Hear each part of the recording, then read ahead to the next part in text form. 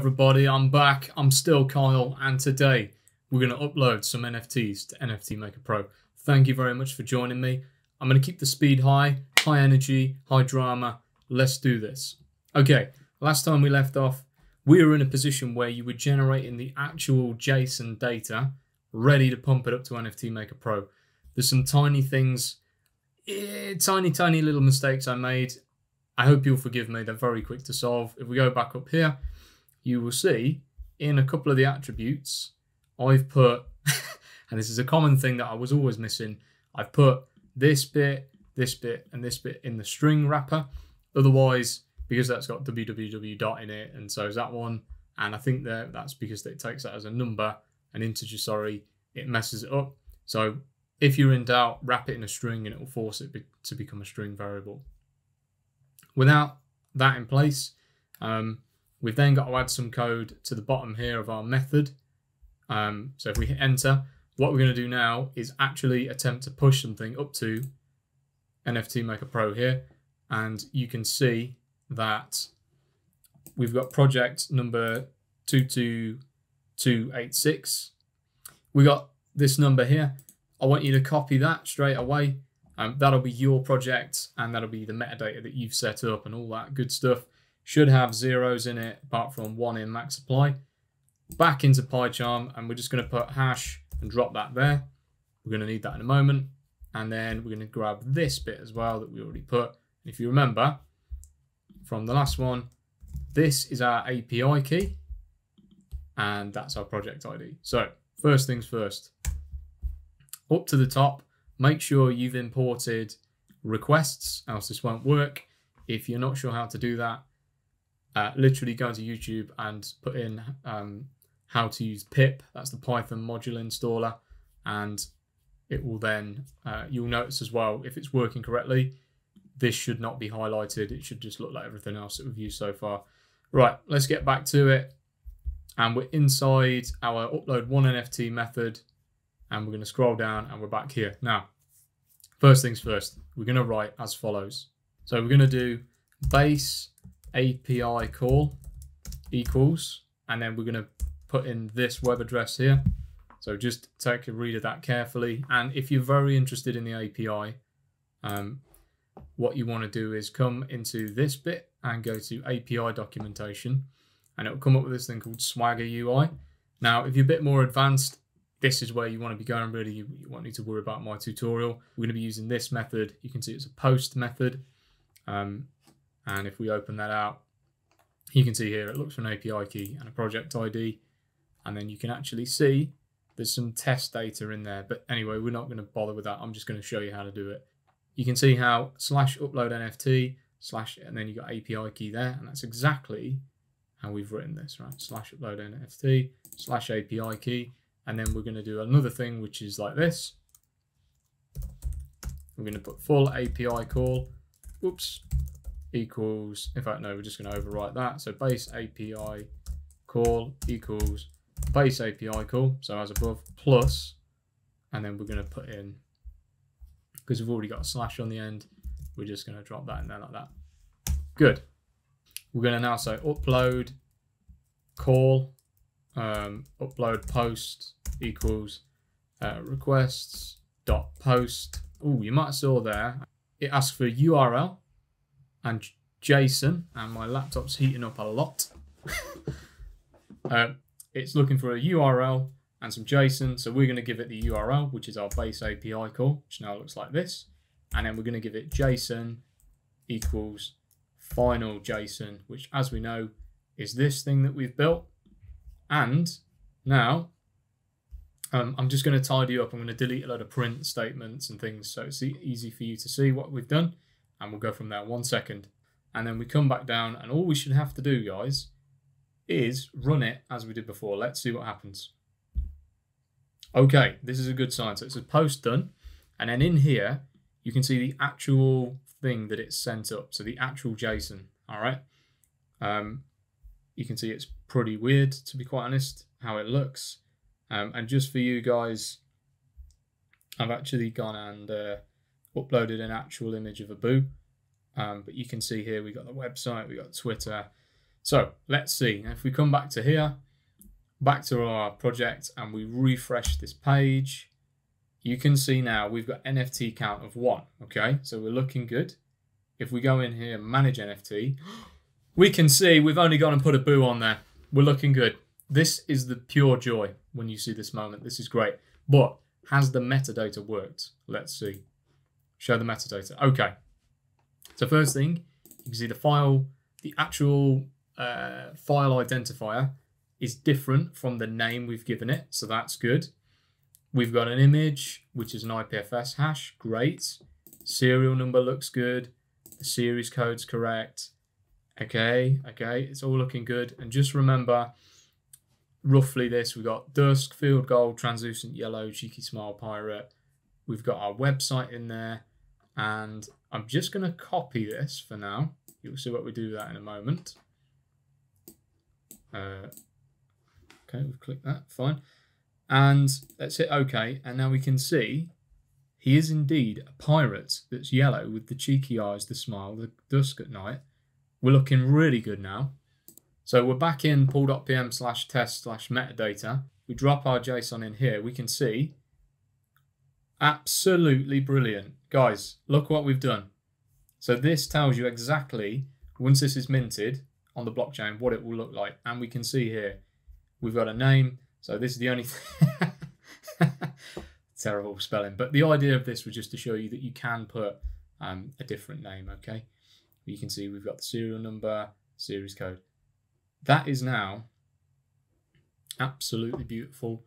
And what we can say here is if I just grab this, oops, BooCrew like that, and then we go in here and we put a capital B. There you go. That is now the full name, and that looks absolutely brilliant. Now, I cannot encourage you guys enough to really check this like a lot, and I would say test it with multiple different pieces of art. I would say we should probably pick some more random numbers in here, all of that good stuff, and make sure with absolute certainty that it shows what you actually want it to, all right?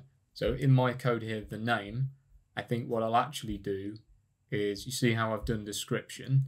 I think I'm going to replace that with the same thing that's in description, all right? And the reason for that is that just going to give a bit more detail. In fact, no, we'll just say, yeah, BooCrew Series A, and then that number, all right? But you now have the power to upload everything. The rest of this tutorial is going to be about optimizing that process, because there's a limit on how many API calls you can do in a second. And there's also different things about data throughput that we want to optimize. But I'm sure you're just as happy as me. Look at what we've done together. Absolutely brilliant. Thank you very much. I'll see you in a second. What I'm going to do, I'm going to show you the most consistent, simple to explain way of getting this done in bulk. All right. So I'm going to give you something where you can run it one time. It will run. It might take some time to run. And to be fair, depending on the size of your files, you're going to be uploading a lot of data anyway. Just to give you an idea, 10,000 files at even a megabyte per image would be about 10 gig. So, you know, that alone is a lot of data. And then we've also got to initiate lots. So what I've done, you remember in this method here, I've created this other bit. I've basically pulled the data out of this part, and I've created this method here. And that was just me having a look. And you can see essentially all we're doing is, rather than doing that in the one method where we actually build the JSON, we've got a second method here which uploads it, and that just keeps it a little bit tidy. What we're going to do now is we're going to make a new thing called def upload multi NFT, and we're going to have start, end, like that. They're going to be the actual values we want to start and end from, because you might want to do this in batches. It all depends on how big your project is, how long you want to leave the computer on. And I want to give you the ability to kind of do it in stages, because the worst thing about this would be if you get halfway through, you find an error or something goes wrong, and then you're left at row number 2841 and you can't go anywhere. So let's keep it flexible. What we're going to do then is we're going to go like that. We're going to say final JSON equals, and what you call it. So remember down here we've got csv.read. Let's do that within the method. So first thing we do is read that. Then we can say final JSON equals make JSON, which is what I've renamed what was upload NFT to. So remember this one. And that now returns some JSON, as I said before. So we're going to say make JSON for, we're going to say I in range, and we're going to say start, comma end. And what we're going to find is that doesn't necessarily work as we want it to. So we're going to say start -1 and then end +1, and then that will actually do what we want. Then we're going to pull this back out. We're going to put this above because we want to run that first, and then we can do this. So there we go. Make JSON, and we're going to say df.ilock I, and then we're going to simply say, sorry, upload JSON, and we're going to give it final JSON there. So let's just take that method, and then we're going to quickly go down here. Let's comment all that out. Get rid of that. We don't need that anymore. We don't need that either. So this is now our new run zone. And I'm going to just drop upload multi-NFT.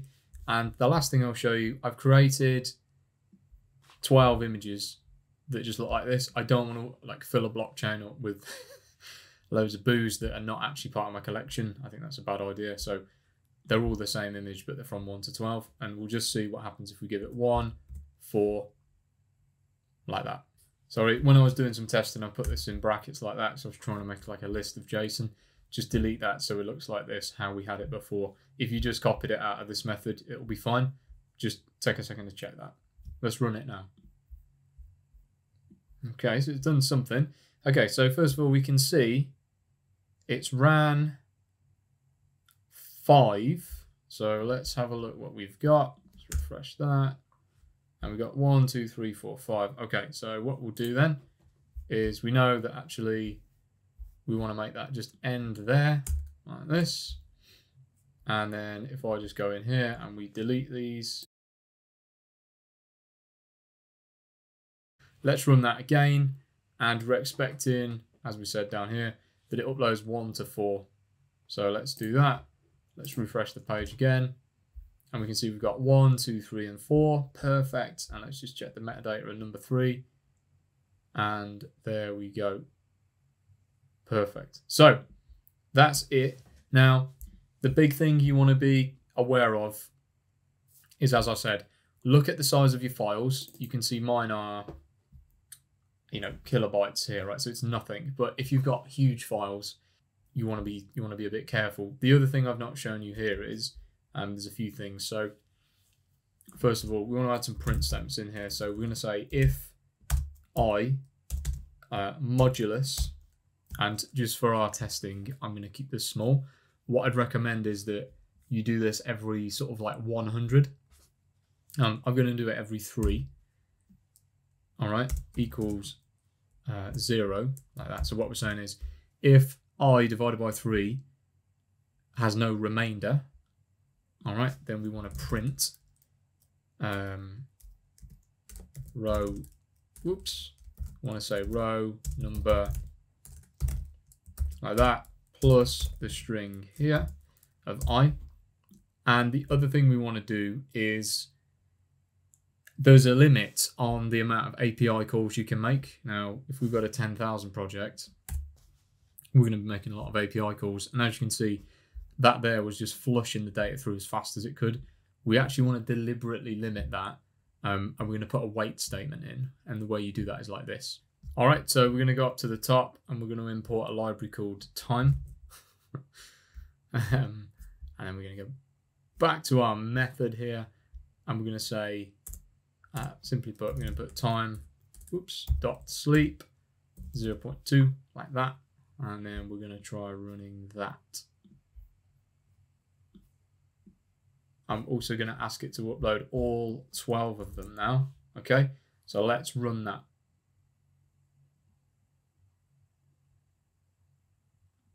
So there you go. You could see it was printing out the row number. It had a bit of a weight in there. That's all deliberate. Now, if your files are massive, you probably don't want to bother adding a weight in, because even 0.2 seconds times 10,000 is obviously 2,000 seconds.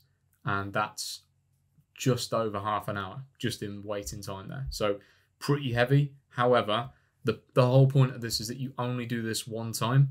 And in actuality, the fact that you have to kind of wait this long forces you to make sure your metadata is right, because the worst thing possible would be that you release this stuff and you've got a problem with it, or you don't like how it looks, or anything like that. And you can see I've got all from 1 to 10 here, and you can see they've gone to another page. And if I open up this metadata here, you can see its name like that and everything else about it. So there you go. You can now, I would say, experiment with it, make sure you're happy with what it does, check it works how you expect it to, start with small numbers and then kind of work up, and take care to think about the size of your image files. Thank you very much. And in our final episode, I'll be showing you how with the API, we can make the calls to the back end to actually mint these things. I'm going to go into some detail on the website side as well. And yeah, I can't wait to see you there. Thank you all very much for your support. This has been great, and I'll see you soon. Thank you.